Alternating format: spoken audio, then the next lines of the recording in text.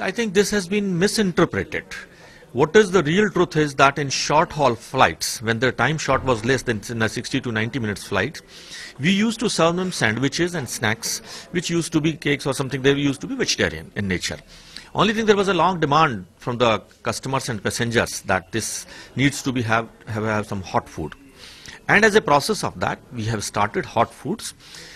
In the long duration flights of more than 90 minutes, the earlier arrangements of vegetarian, non-vegetarian, everything will continue to remain same.